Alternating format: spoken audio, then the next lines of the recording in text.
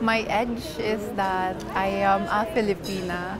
I bring with me the hopes and dreams of all the Filipinos, and I really find a way to shine. That is my edge. So I've been talking to my predecessors, especially to Clancy and Nicole, and they've done very well. I won't do anything differently, but I will be myself. I really do my best. We have different styles kasi maybe it will work for them, maybe it will not for me. But what I know for sure is really I will give my all talaga when I come to the competition already.